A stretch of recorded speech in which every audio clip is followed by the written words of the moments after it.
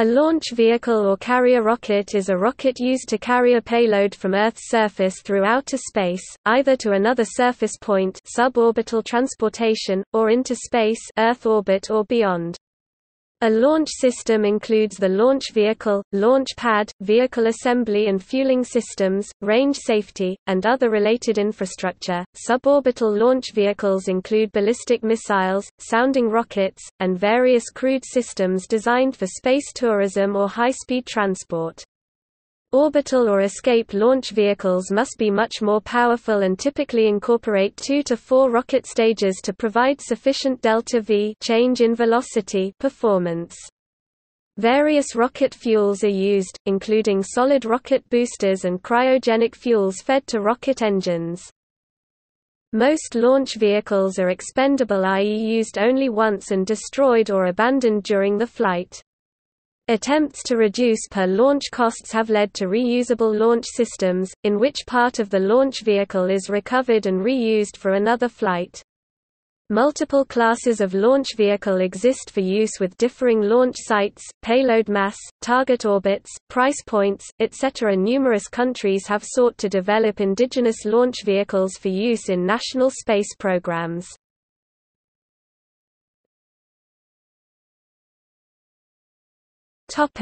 Types. Expendable launch vehicles are designed for one-time use. They usually separate from their payload and disintegrate during atmospheric re-entry. In contrast, reusable launch vehicles are designed to be recovered intact and launched again. The Space Shuttle was a part of a launch vehicle with components used for multiple orbital spaceflights.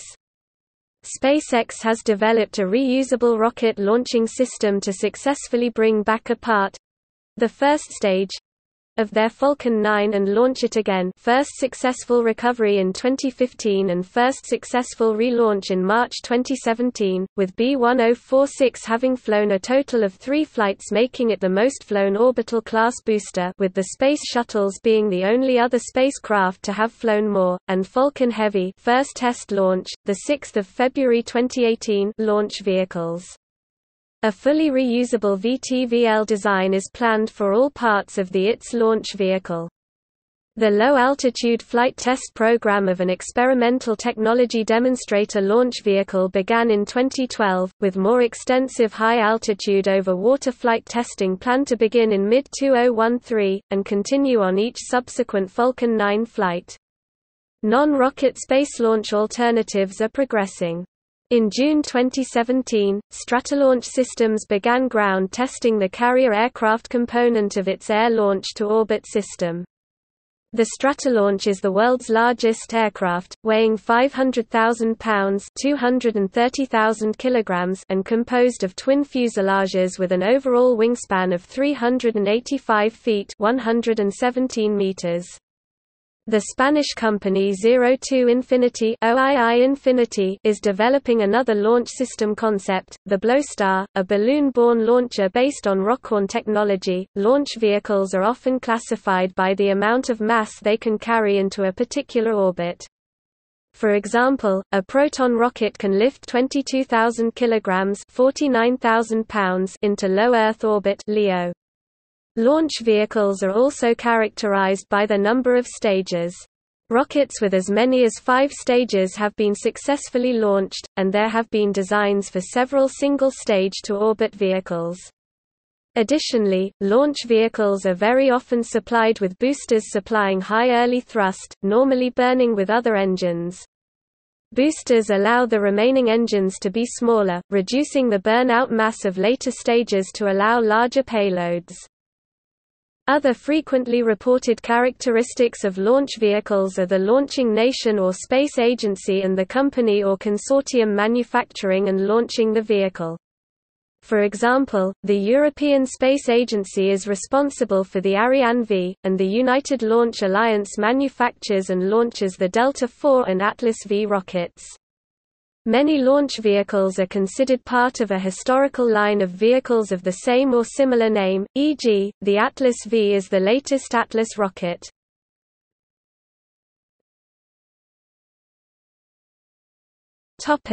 By launch platform. Land, spaceport and fixed missile silo for converted ICBMs. Sea, fixed platform San Marco, mobile platform sea launch, submarine Volna for converted SLBMs. Air, aircraft Pegasus, Virgin Galactic Launcherone, Stratolaunch Systems, Balloon 02 Infinities Blowstar, ARCASPACE, JP Aerospace Orbital Ascender, proposal for permanent buoyant spaceport.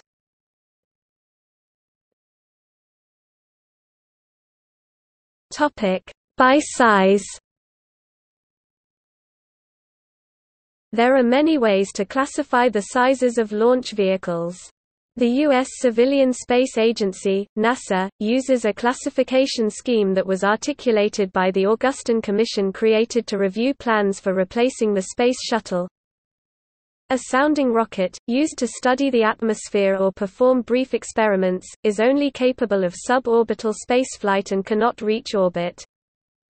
A small lift launch vehicle is capable of lifting up to 2,000 kilograms (4,400 pounds) of payload into low Earth orbit (LEO). A medium lift launch vehicle is capable of lifting 2,000 to 20,000 kilograms (4,400 to 44,100 pounds) of payload into LEO.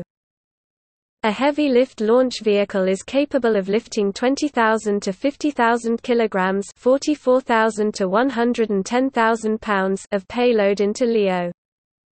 A super heavy lift vehicle is capable of lifting more than 50,000 kilograms (110,000 pounds) of payload into LEO. Similarly, the leading European launch service provider, Arianespace, also uses the heavy lift designation for its greater than 20,000 kilograms (44,000 pounds) to LEO Ariane 5 launch vehicle, and medium lift for its array of launch vehicles that lift 2,000 to 20,000 kilograms (4,400 to 44,100 pounds) to LEO, including the Starsem, Arianespace Soyuz Street, and pre-1999 versions of the Ariane 5.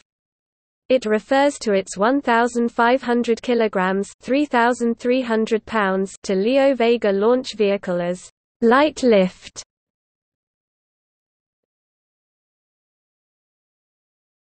Topic: By flight regime.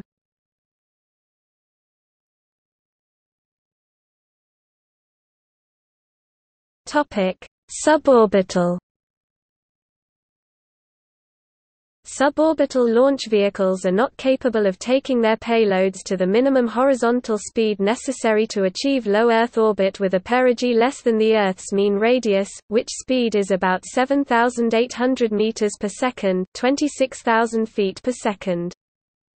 Sounding rockets have long been used for brief, inexpensive unmanned space and microgravity experiments. The first U.S. human spaceflight program, Project Mercury, used a single-stage derivative of the Redstone rocket family to launch its first two astronauts, Alan Shepard and Gus Grissom, on suborbital flights, before sending astronauts into orbit on later flights. Current human-rated suborbital launch vehicles include SpaceshipOne and SpaceshipTwo, among others. See space tourism.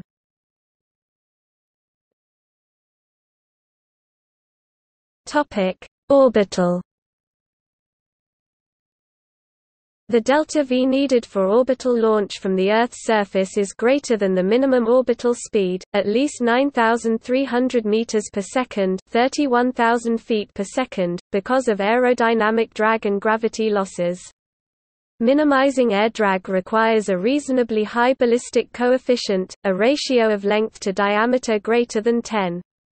This generally results in a launch vehicle that is at least 20 meters (66 feet) long. Leaving the atmosphere as early on in the flight as possible provides a velocity loss due to air drag of around 300 meters per second (980 feet per second).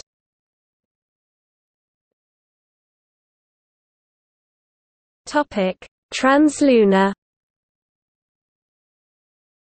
For a spacecraft to reach the Moon, Earth escape velocity of 11,200 meters per second (37,000 feet per second) is not required, but a velocity close to this places the craft into an Earth orbit with a very high apogee which, if launched at the correct time, takes it to a point where the Moon's gravity will capture it.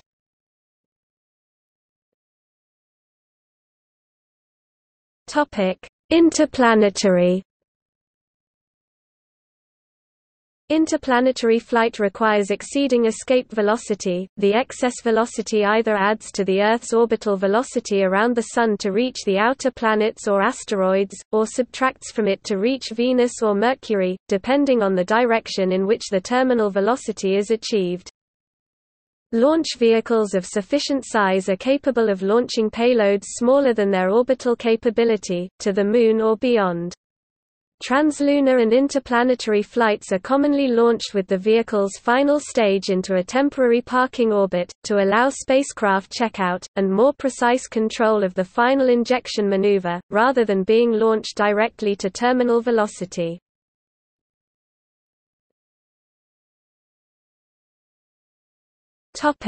Return to launch site. After 1980, but before the 2010s, two orbital launch vehicles developed the capability to return to the launch site (RTLS). Both the U.S. Space Shuttle, with one of its abort modes, and the Soviet Buran had a designed-in capability to return a part of the launch vehicle to the launch site via the mechanism of horizontal landing of the spaceplane portion of the launch vehicle. In both cases, the main vehicle thrust structure and the large propellant tank were expendable, as had been the standard procedure for all orbital launch vehicles flown prior to that time. Both were subsequently demonstrated on actual orbital nominal flights, although both also had an abort mode during launch that could conceivably allow the crew to land the spaceplane following an off-nominal launch. In the 2000s, both SpaceX and Blue Origin have privately developed a set of technologies to support vertical landing of the booster stage of a launch vehicle. After 2010, SpaceX undertook a development program to acquire the ability to bring back and vertically land a part of the Falcon 9 orbital launch vehicle, the first stage. The first successful landing was done in December 2015. Since then, several additional rocket stages landed either at a landing pad adjacent to the launch site or on a landing platform at sea, some distance away from the launch site. The Falcon Heavy is similarly designed to reuse the three cores comprising its first stage. On its first flight in February 2018, the two outer cores successfully returned to the launch site landing pads while the center core targeted the landing platform at sea but did not successfully land on it. Blue Origin developed similar technologies for bringing back and landing their suborbital New Shepard, and successfully demonstrated return in 2015, and successfully reused the same booster on a second suborbital flight in January 2016. By October 2016, Blue had reflown, and landed successfully, that same launch vehicle a total of 5 times. It must however be noted that the launch trajectories of both vehicles are very different, with New Shepard going straight up and down, whereas Falcon 9 has to cancel substantial horizontal velocity and return from a significant distance downrange. Both Blue Origin and SpaceX also have additional reusable launch vehicles under development. Blue is developing the first stage of the orbital New Glenn LV to be reusable, with first flight planned for no earlier than 2020. SpaceX has a new Super Heavy launch vehicle under development for missions to interplanetary space. The Big Falcon rocket (BFR) is designed to support RTLS, vertical landing and full reuse of both the booster stage and the integrated second stage, large spacecraft that are designed for use with the BFR. First launch is expected in the early 2020s.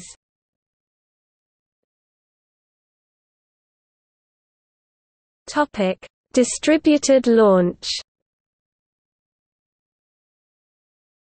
Distributed launch is a term for a mission design where multiple launches, potentially of different launch vehicles, within space propellant transfer enable space missions that have not been possible with historical space mission design. Through the 2010s, mission architectures for distributed launch were explored in the 2000s, and launch vehicles with integrated distributed launch capability built-in began development in 2017, where a fully reusable, integrated second stage with spaceship became a key feature of the BFR launch vehicle design. The standard BFR launch architecture for high Earth orbit, cislunar and interplanetary missions is to refuel the BFR spaceship in low Earth orbit to enable the craft to send high-mass payloads on much more energetic missions.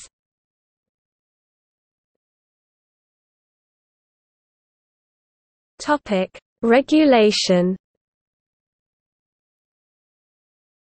Under international law, the nationality of the owner of a launch vehicle determines which country is responsible for any damages resulting from that vehicle. In the US, any rocket launch that is not classified as amateur, and also is not for and by the government, must be approved by the Federal Aviation Administration's Office of Commercial Space Transportation (FAA, AST), located in Washington, D.C.